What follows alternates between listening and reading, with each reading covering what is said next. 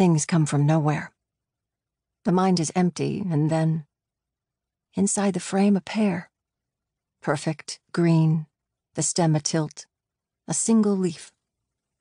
It sits in a white ironstone bowl, nestled among the limes, in the center of a weathered picnic table, on an old screen porch, at the edge of a pond, deep in the woods, beside the sea.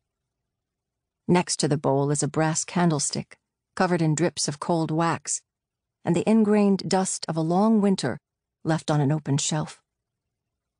Half-eaten plates of pasta, an unfolded linen napkin, dregs of claret in a wine bottle, a breadboard, handmade, rough-hewn, the bread torn, not sliced. A mildewed book of poetry lies open on the table. To a skylark, soaring into the blue, painful, thrilling, replays in my mind as I stare at the still life of last night's dinner. The world should listen then, as I am listening now. He read it so beautifully. For Anna. And we all sat there, spellbound, remembering her. I could look at him and nothing else for eternity and be happy. I could listen to him, my eyes closed, feel his breath and his words wash over me, time and time and time again. It is all I want. Beyond the edge of the table, the light dims as it passes through the screens before brightening over the dappled trees, the pure blue of the pond, the deep black shadows of the tupelos at the water's edge, where the reach of the sun falters this early in the day.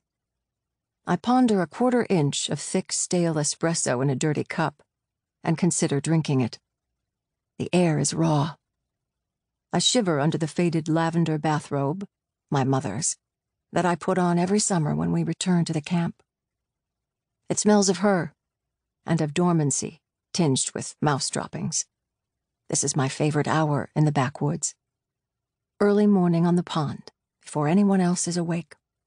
The sunlight clear, flinty, the water bracing, the whippoorwills finally quiet. Outside the porch door on the small wooden deck, sand has built up between the slats. It needs to be swept. A broom leans against the screen, indenting it, but I ignore it and head down the little path that leads to our beach. Behind me, the door hinges shriek in resistance. I drop my bathrobe to the ground and stand naked at the water's edge. On the far side of the pond, beyond the break of pine and shrub oak, the ocean is furious, roaring. It must be carrying a storm in its belly from somewhere out at sea. But here, at the edge of the pond, the air is honey still.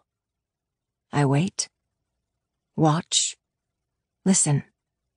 The chirping, buzzing of tiny insects. A wind that stirs the trees too gently. Then I wade in up to my knees and dive headlong into the freezing water. I swim out into the deep, past the water lilies, pushed forward by exhilaration, freedom, and an adrenaline rush of nameless panic. I have a shadow fear of snapping turtles coming up from the depths to bite my heavy breasts. Or perhaps they will be drawn by the smell of sex as I open and close my legs. I'm suddenly overwhelmed by the need to get back to the safety of the shallows, where I can see the sandy bottom. I wish I were braver. But I also love the fear, the catch of breath in my throat, my thrumming heartbeat as I step out of the water. I wring as much as I can from my long hair, grab a threadbare towel from the clothesline my mother has strung between two scraggly pines, lie down on the warm sand. An electric blue dragonfly lands on my nipple and perches there before moving on. An ant crawls over the Saharan dunes my body has just created in its path.